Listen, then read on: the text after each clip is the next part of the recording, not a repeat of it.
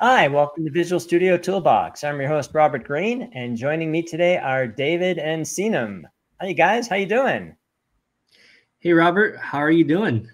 Good. We were going to have Michael Price joining us, but due to technical difficulties, he won't be on this video. We'll try to get him on to show his stuff in the very near future. But we'll move forward. And we're going to talk about C++ and agents and GitHub Copilot. Very, very, very exciting stuff. Before we get into all the demos and stuff, why don't you guys introduce yourselves? Tell us a little bit about yourselves. Sure. I'm David, and I am the game developer product manager on the C++ team. A lot of my focus is around game development and C++ applications that are generally large. And today we have a lot of exciting things to show you. Sinem? Yeah, my name is Sinem. I work as a product manager with David Lee on the C++ team, focused on sort of GitHub Copilot capabilities and enhancing the C++ developer experience there. Awesome. Welcome to the show. Thank you. David's a longtime guest. Welcome back. Always great to have you. Thank you. And Sinem, always great to have new people on the show. Thank you. All right. So what do we got going on in C++ world? Yeah, so we have a lot of exciting new capabilities for C++ developers in GitHub Copilot. Myself, David, and Michael have been really focusing on some of the key C++ developer pain points and how we can close that gap between developer pain points and agentic functions to enhance sort of like the accuracy and validity of C++ coding problems. So we have a few things that we're going to demo today. I will be showcasing our new C++ code editing tools for GitHub Copilot that are now available in private preview in Visual Studio. Mm-hmm. And David, what are you going to present on today? Yeah, so I also have an agent that is in private preview. The agent is the GitHub Copilot build performance for Windows. It leverages MSVC's trace capture technology to analyze your project. So what it does is it will you'll make a build, have a trace, and then the agent will identify some hotspots and suggest edits to improve your build performance. Because especially as a game developer PM, I know that a lot of C++ customers are very, very focused on improving their build times. Yeah, we've done a number of episodes, a couple episodes on that, but more performance is always better. End of story. Definitely. All right. Who wants to show us first? Sure. I'll show our C++ code editing tools in Visual Studio and sort of just walk you through how it's going to work. So what we have here is we have Visual Studio open with Bullet 3, and our C++ tools are designed to help provide C++ context powered by our IntelliSense capabilities so that the agent has access to all the relevant context for a given operation. Since, as you know, with C++, you can sort of be making updates all across the place, across large files, across multiple files. And so it sort of helps with locating all that relevant context and making agentic updates for any sort of code editing that you're doing in C++. And so to enable these tools in private preview, you can navigate over to this tools icon, and we have our C++ tools that are currently designed available here. So getting symbol call hierarchy, class hierarchy, definition, and references. And so these sort of provide you with all the relevant C++ context for a given symbol. And so an example I have here is, for example, in Bullet 3, I have this function called grow tables, and I would like to update them to use a logging parameter that is type enum. And so using our C++ tools, as you can see right here, it was able to call our get symbol references and quickly find all references to this specific function. And so once it has these references, it can then sort of iterate through these different call sites and ensure that all the relevant updates are made. And so it is able to both accurately and reliably and quicker make all the relevant updates across my code base. So as you can see, it provided all these updates.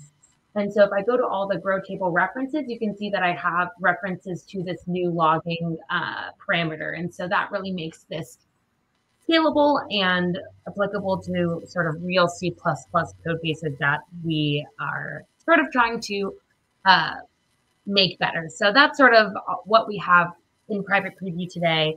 We have our private preview sign up available. So we highly encourage that anyone who is interested in trying these out for your code editing workflows to sign up for our private preview today and try these out and let us know any feedback. We're highly committed to improving the C++ workflows within. Awesome. Yeah. Awesome. And where should the feedback go? Is that just dev community? Is there a separate space for it? So after signing up for the survey, we'll be reaching out to developers that sign up and onboarding them to our private preview. And so we'll be working with them directly to engage in feedback. Fantastic. All right. So was this a lot of work to do? Was this just kind of in the general workflow? Give us a... Yeah, I think it's a lot. So it's the goal of these tools are to provide value across a wide variety of agentic responses. So if you're trying to make updates to existing code bases, or if you're trying to understand your symbols, it's sort of designed to help all over the place, but it was a lot of work to ensure that these tools provide value to C++ developers. So it's one thing to expose the capabilities, but it's another thing to make sure that they succeed in agentic and LLM mechanisms. So fantastic. Yeah. Excellent. All right. That's cool.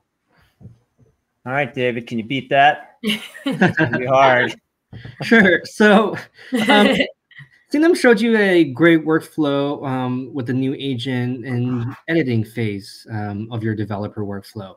But what I have for today is a sneak peek into how our build performance agent works. Okay. And as you might have remembered from my previous appearances on the show talking about build insights, we're really taking that just one step further to really broaden how you can use a technology like build insights, but agentify it so that all users can use it with the help of GitHub Copilot. So what I have for you for all of you today is an open source repo called Gelt Physics. This is a very, very popular open source physics library that is used by AAA games, many AAA games. So what I can do is we can first go to agent to make sure we're in agent mode. And then we can build perf CPP. We'll say use build perf CPP to optimize your C++ build. And I can type a simple prompt such as make my build faster. So as you can see here, the agent will kick off and tell you what it's going to do. So the first thing that the agent will do is to build your project with VCPerf. And what VCPerf is the command line version of Build Insights. And this takes a little while, but it allows the agent to capture the trace, the ETW events emitted during build. And because let me interrupt you 1 second. I love that idea that it takes a while. People, when we do Copilot profiler agent, people say the same thing. Oh, it's going to take a while. But if this thing can in 5 minutes save me 5 hours, that seems incredibly fast to me. Yeah. Well, that's the goal, right? If we are able to reduce your build time by either a percentage or even minutes or tens of minutes, think of how your application can save resources over time, right? If you have a lot of build farms, just even a few seconds or a few minutes saved is a lot of resources saved.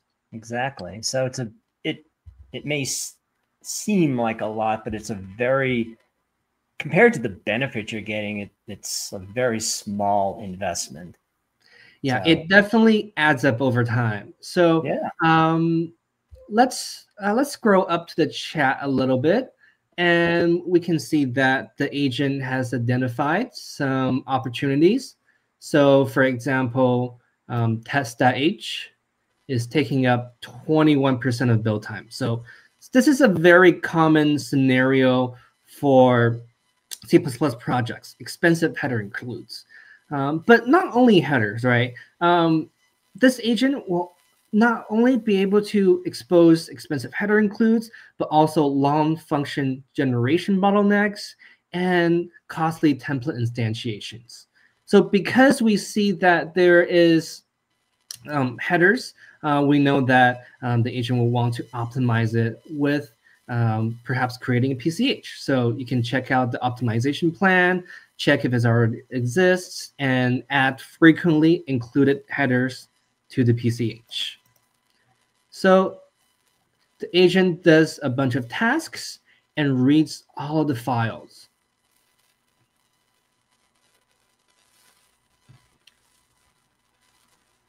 So here we see that it is reading test.h, one of the identified headers that were expensive.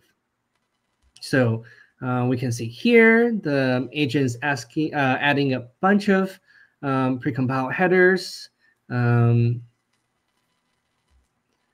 it's working through. So at this step, after the agent has made its change, then it'll kick off another build to make sure that the project has built correctly and capture a before and after to know that how much time you have saved by running the agent.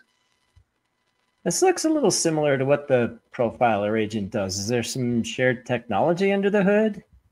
The profiler agent is a big inspiration for building sites. While it doesn't really share too much under the hood, it's really the cases in which you would use it is actually very similar. So, for example, the profiler agent tackles runtime performance issues, while the build performance agent tackles build time issues. So, with both of these agents, you can use both to reduce performance, to improve performance with all aspects. So as you saw there, the build has failed, but that's okay because the agent will figure out what the error is and adjust without any additional input from me to make sure that our project has built successfully. So let's give it another quick second to see that if it finished. Okay, 9 succeeded. That is exactly what we want. Right. So we have analysis complete, and the agent tells us, "Hey, excellent results." Right. Let's take a quick look. We have a before and after, including an improvement. It lists the most impactful changes, and the agent decides it's still showing relatively high compile times for one of the projects. So what will happen is the agent will attempt to make additional changes to make sure that project in our solution will be optimized as well. So what the agent will do is to continue to iterate until all of your projects have optimized build times, and the agent will take you every step of the way. That is awesome. All right. So this is amazingly cool stuff. It's in private preview. Again, that link, in case anybody didn't get it the first time, is here. So people should sign up for this, play around with it, and help improvement so we can get it in the product as soon as possible, right? Yeah, this is a great opportunity to trial all of the agents that we have on offer. So between me, Sinem, and Michael, who will be appearing in a different episode, all of these agents will really help give additional productivity to your C++ developer workflows. Okay, I think Sinem's video may have froze, so I think that's our sign to wrap this up. Thank you so much for coming on the show. We'll definitely have you back maybe in the new year to spend more time on this and do a deeper dive. But for now, this is awesome stuff. Thanks again. Hope you guys enjoyed that. We will see you next time on Visual Studio Toolbox. Thank you.